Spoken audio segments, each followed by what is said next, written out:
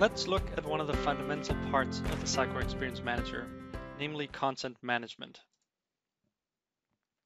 The primary business focus for the Sitecore Experience Manager system is the management and delivery of content to visitors across channels.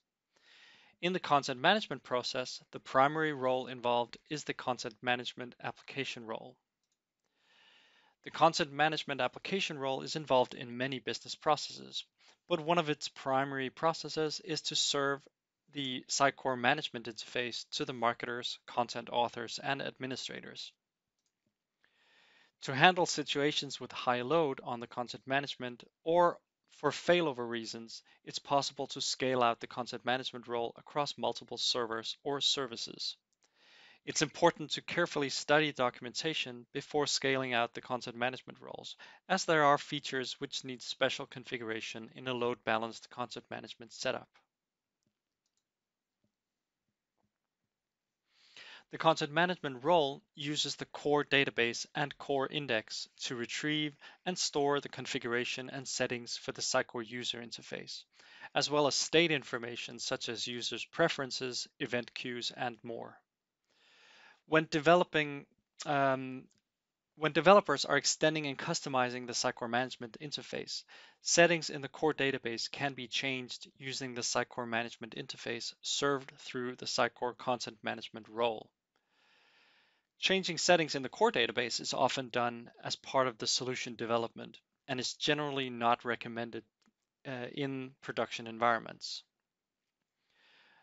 The core database also hosts the standard Microsoft ASP.NET membership database for Sitecore or for the security users and roles in the default security domains. For scalability or security requirements, these ASP.NET membership tables can be split into its own security database on a per domain basis.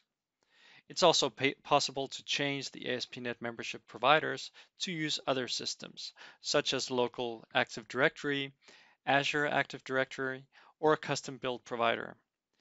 Sitecore also supports federated authentication to, for example, enable login through social channels or ADFS. Please refer to the Sitecore documentation for more information around this. The master database is where the master copy of all content and media is stored. This means all versions of all content items and media, unpublished or published, across all languages and publishing targets. The master database also contains settings and configuration used by the Sitecore features to shape the experience for the visitors. For example, marketing goals and outcomes, form definitions, commerce configuration, and more. The Sitecore index is used to search across content in the master database or retrieve filtered or sorted lists of content. For example, the latest updated content or recently uploaded media. When content is updated or added to the master database, the content management role will add the updated content to the master index.